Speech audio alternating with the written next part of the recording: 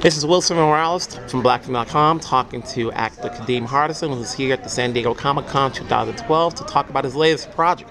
What are you here for? I am here because I am in a game. I am in a game that's produced by Quantic Dream, who produced Heavy Rain, and this game is called Beyond Two Souls. Now, what's the story about? What's the game about? I can't tell you nothing. That's all I can tell. And Ellen Page is in it, and I got to work with her, and she was fabulous. And Eric Winter. How did you get involved with it? I'm a gamer, and I think the casting lady, David had a list of 10 actors that he wanted to see. That the casting lady had given him, he was like, yeah, looking at faces, looking at resumes. He said, bring in these 10. And I was on the list, so I got to meet him. And when I went in to meet him, for about 40 minutes, there was no script, no audition, nothing for me to really do other than talk to him and hopefully make an impression that would have him go back to Paris, and then while he was writing this script for the next 8 months, think of me. So I complimented his game over and over because I just finished playing his first, well, not his first game, but his last game.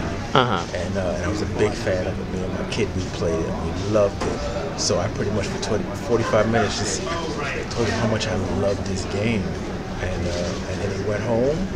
And then 8 months later, I got a call saying, you're in it. And I was like, what? That's great. Now, is this your first time in San Diego Comic-Con? Yeah. I wanted to come every year for the last 4 years, but I wanted to come with something. I didn't want to just come and hang out.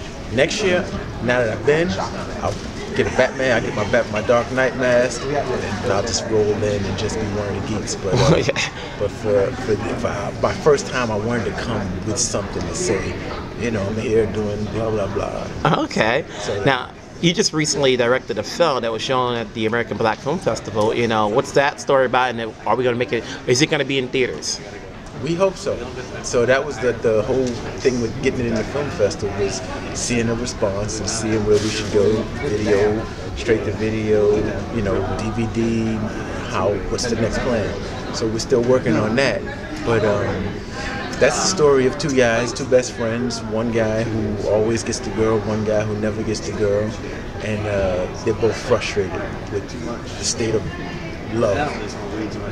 Because one guy can always get the girl, he's frustrated. Because one guy can never get the girl, he's frustrated. And they hatch a party, they hatch an idea to have a party where you meet under different circumstances. Whereas instead of going out and checking it out at the club, screaming over the music, it's a dark party, you're blindfolded, and you have to connect on a different level. You have to connect just by talking to them and smelling them and all of that. The movie is called The Dark Party? Yes, sir. Now you've been around, obviously everybody remembers you from a different world. Yeah. What's it been like since the show been off the air? Do you still get a lot of love? Yeah. Have you, did you ever think you were pigeonholed? Because we haven't seen a lot of you in TV or in films. Yeah, I don't think it was me personally pigeonholed. I think black folks kind of got moved to the side in television once A Different World went off, Martin kind of went off, and then they kind of got real quiet for us television-wise. Because, people didn't want to see, what they thought of as buffoonery, and some people didn't think that we could do drama, and so nothing really exciting was happening. So no, I don't think it was me personally that got pigeonholed. I think us as a whole, we all kind of got shifted. There was a shift where it went from it was really popular to not so much. Now you've been in the game, one form or the other. What keeps you grounded when you're not working?